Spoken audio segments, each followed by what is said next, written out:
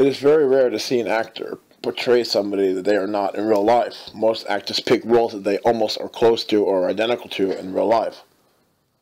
Example, Danny DeVito played the Penguin in Batman. Jack Nicholson plays the asshole in real life. He's an asshole. Adam Sandler is a comedian in real life and in the movies.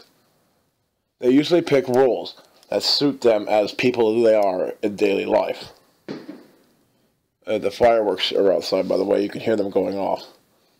So what I was going to get to is that the actress who plays the role Penny in The Big Bang Theory, she's right now currently under attack. She's under attack by the feminists because she came out with a statement stating that she loves to serve her husband.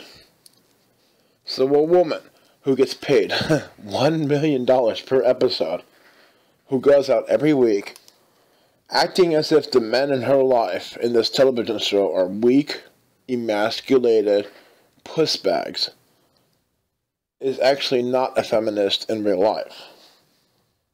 That's kind of new and unheard of. Is it possible that Penny, and the woman that plays Penny, Kaley Cuoco, is actually a dumb blonde who just stumbled into the role, who does not even understand what she's promoting on the television show?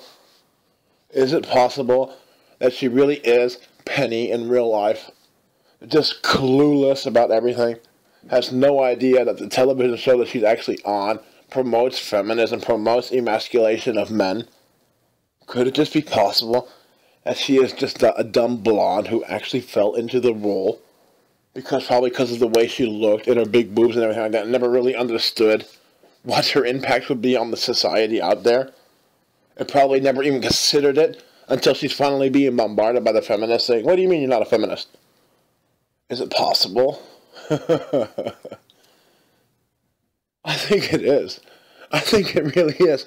I think this is a blonde, dumb bimbo who decided to take the role because she was desperate for money, didn't really care that she was selling out men all over the world, only cared about her own pockets getting lined. Now that they are so lined and she's rich and famous, and her word means something, she's like, "Hey, I'm not a feminist. I never was. I just play that role in the show." It is so strange. I mean, okay, I know people sell out for money, and I guess she's no different because, she's getting $1 million to sell out per episode. But think about it.